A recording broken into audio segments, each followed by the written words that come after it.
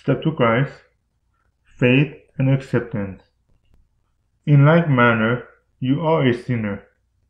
You cannot atone for your past sins. You cannot change your heart and make yourself holy. But God promises to do all this for you through Christ. You believe that promise.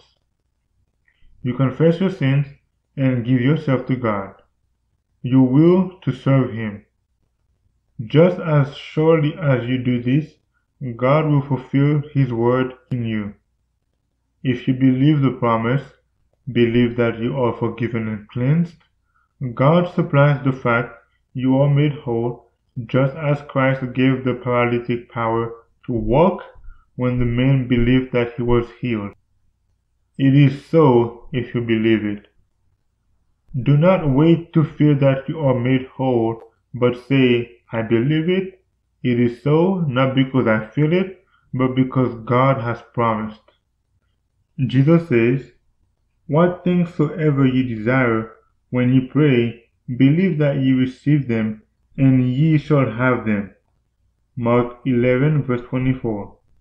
There is a condition to this promise, that we pray according to the will of God. But it is the will of God to cleanse us from sin, to make us His children, and to enable us to live a holy life. So we may ask for these blessings and believe that we receive them, and thank God that we have received them.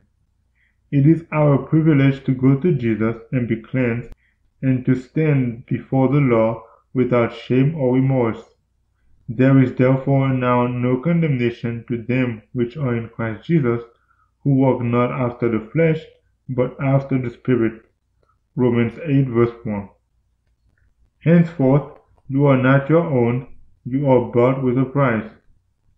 Ye were not redeemed with corruptible things, as silver and gold, but with the precious blood of Christ, as of a lamb without blemish and without spot. 1 Peter chapter 1 verses 18 and 19. Through this simple act of believing God, the Holy Spirit has begotten a new life in your heart. You are as a child born into the family of God, and He loves you as He loves His Son. Step to Christ, page 51.